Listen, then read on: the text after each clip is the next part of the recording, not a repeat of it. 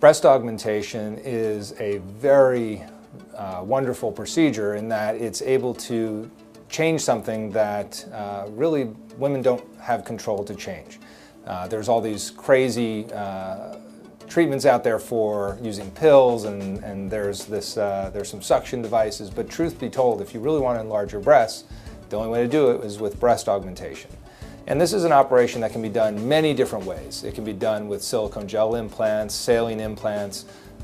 There are some new implants that have recently come on the market. And I think patients really have to take some time to do the research and what's best for them in terms of the result they want to achieve. Personally, I prefer to use silicone gel implants. I prefer to use an inframammary incision, but I use the periareolar incision and less the transaxillary through the armpit incision. But all can be done, and all can generate the right result as long as it is customized to the patient. I find that many practices really have a way that they like to do this operation. They don't allow for room for the customization as much as they should. It does make it easier, it's more reliable in terms of what a patient can expect. In other words, their friend went there and they got that, so they're going to get that also. But in my practice, my patients really want a customized approach, and I think each patient has to be evaluated very specifically for this operation. There are many types of breast implants, and recently a new company has entered the arena in the United States.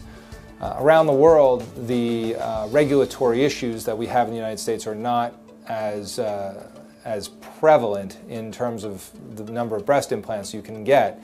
So the rest of the world enjoys multiple companies, 20, 30 different choices. However, in the United States, for the last, I don't even know how long, probably 10, 15 years, there have only really been two major companies, Allergan and Mentor, that have been providing the breast implants.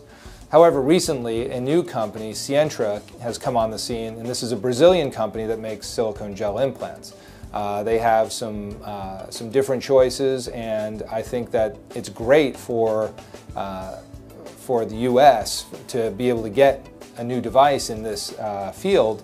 But I also think it's a device that needs to be evaluated, and so for some women it'll be perfect, and for others they'll need to look at sort of the other companies such as Allergan and Mentor, and it's all really comes down to what's going to be best for the patient.